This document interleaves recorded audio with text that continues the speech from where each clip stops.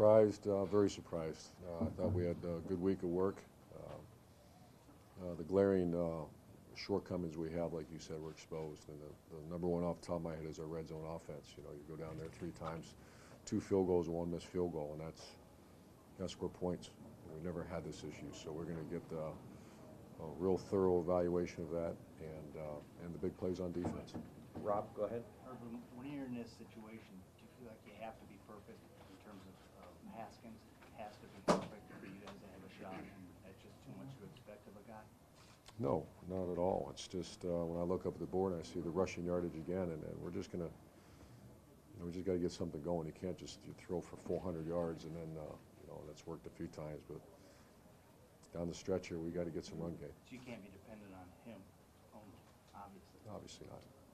Clay? Is this something you can fix in 2 weeks? Sure. Yes. The problems are easy. I mean, you can see what. We have good players, good coaches, and we're going to get to work. We lost a game last year and came right back, so we have good guys, and we're going to work our, what's off and get this thing right. Over here to the left, Bill. Urban, you mentioned these issues have been persistent throughout the year. Maybe you just touched on it there, but why is this staff capable of getting things fixed when you've had 7 games to this point and it doesn't seem to be any progress made in the areas you're struggling? That's a good question. We're 7-1, and the objective is to get to be 8-1 and find a way to get these things fixed in the bye. We got to get some guys healthy. We're on fumes in the back end of our defense right now, so we got to get some guys healthy. And there are a lot of teams who run the ball out of the shotgun. Why is it such an issue for this team? If it was that easy, one sentence answer, I'd give it to you, but it's not that easy to answer. So we're going to work real hard and get it fixed. Austin? Urban, you've been up front the last couple of weeks that you didn't think that the depth was where you wanted it, that the running game wasn't coming along. Did you think that something like this was looming or coming around the corner for you guys?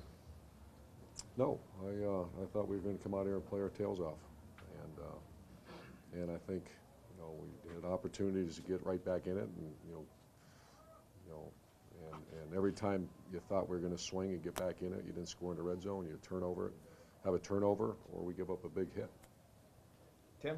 Yeah, Urban, is there a sense that some things need to be sort of blown up in the next 2 weeks by you guys, or some things that need some drastic change? I mean, what's just your thought as you leave here? I mean, obviously, run defense, like you said, gave up a couple of big pops again. The pass defense did too, and then the run game's not there. Just what's just that thought? I don't know if it's blowing up. Once again, we're 7-1, and we got to get the chance to be 8-1. That's the only focus, but there's some serious shortcomings right now we got to get fixed. Ari? Urban, you talk about how you're constantly assessing things, and that's a never-ending process. How much do you have to assess your coaching staff, and can you evaluate the job they did in getting this team prepared for this game? That's part of this whole week, and I do love our coaching staff, and I want to make sure we're gonna have a lot of work get done this week. Doug? Urban, have there been times during your career when you've made drastic changes in scheme or the way you're attacking teams in the middle of the year? If you decide to do that, how hard or difficult is that to do? A bye week gives you a little bit of time, but you're week what are we 7-1? Week 8, 9. You're into it now. Number one thing you got to find out about the health of our team, and that's hard to do right now to make drastic changes when you're dealing with a banged up football team. Last couple questions, front row here. Adam? Yeah, Urban started with a false start tonight, first play, and then a lot of penalties. Why was that in your mind? So many penalties for you guys tonight. Yeah, it's not the first. I mean, we had a handful of them a couple games ago, and that's been an issue this year. The one that just the punt, to run in the punter, it's one of those ones you just. I can't remember the score at the time, but I think it was still within. Was it? 14-6. 14-6. Yeah, just not very disciplined, and I think they're effort penalties, but just ridiculous. And final question over here to the right, Steve. Coach, along those lines, the fake field goal right before halftime, just what have you got called there? What didn't get executed? And I don't know if you guys were down at halftime because of that emotionally, but that puts you in a big hole down 11. when they Yeah. scored right after it. Yeah, what was the score when they It went? was 7-3 when they were Yeah. lining up, so they were gonna be up 10-3, 10-3. yeah. Yeah, and I think we just missed a field goal, right? Is that what Yeah. happened? It had been at your end, yeah. Yeah.